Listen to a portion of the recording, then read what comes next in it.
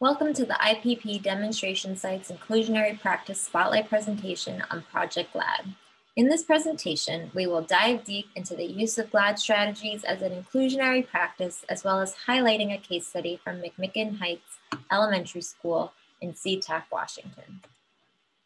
Project GLAD, Guided Language Acquisition Design, is an instructional approach designed to support language acquisition and content area learning, grounded in sheltered instruction and other language acquisition, neuroscience, and literacy research. GLAD strategy supports students in learning both academic content and academic language through scaffolded, cooperative, student-centered experiences. Teachers utilizing GLAD strategies incorporate sketches, photographs, chants, and other media to bring content to life in meaningful ways. Project GLAD was designed to support emergent bilingual students' understanding and language acquisition in content areas. However, the strategies reflect universally strong instructional practices that contribute to the creation of an accessible and engaging learning environment for all students. GLAD strategies are organized into 6 instructional categories, including focus and motivation, input, guided oral practice, reading and writing, extended activities for integration, and assessment and feedback. Studies have shown that these strategies contribute to significant growth in the areas of vocabulary, reading comprehension, and generating and organizing ideas in writing. Equally as important, however, is that implementing GLAD strategies fosters accessible and engaging content area learning, as well as the cultivation of accountability and collaborative learning communities. This mirrors the priorities and values of inclusive education. Here are some important things to remember. GLAD strategies can be incorporated within classroom routines, individual lessons, or units as language supports.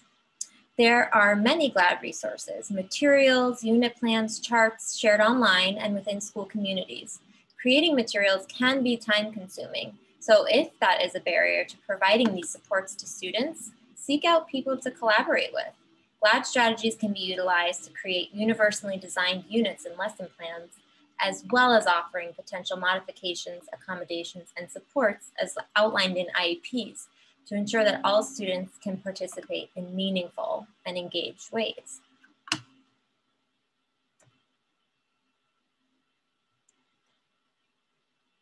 McMicken's inclusive education journey reflects their commitment to including all students in the general education classroom. GLAD strategies have been a key component of the strong inclusive instructional practices in McMicken's classrooms. Over the years, teachers have skillfully integrated these strategies into their everyday practice with the goals of increasing access to and engagement with content, developing language and communication, and prioritizing collaborative learning. Every second-year teacher in the Highline School District, the district in which McMicken is located, has the opportunity to receive GLAD training as part of the district's induction plan.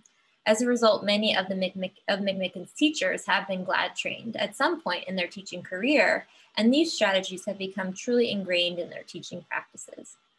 Teachers work collaboratively in PLCs to develop and implement content-rich science and social studies units, as well as implementing cross-disciplinary literacy units utilizing GLAD strategies. McMicken staff also work together to identify a few of the most high-leverage GLAD strategies to support their learners and learning context, and implemented these strategies school-wide across all subject areas. McMicken's classrooms are truly engaging, content and language-rich spaces. GLAD strategies have been just one piece of what makes their classrooms inclusive for all students. The GLAD strategies they've implemented also align with the school's emphasis on visible learning and universal design for learning.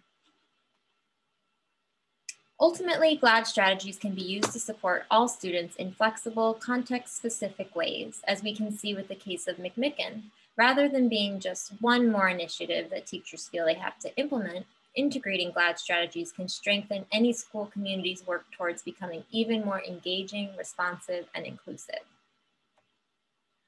For more information about Project GLAD, check out their website at ntcprojectglad.com. For more information and learning opportunities related to the Demo Sites project, please visit our website at ippdemosites.org.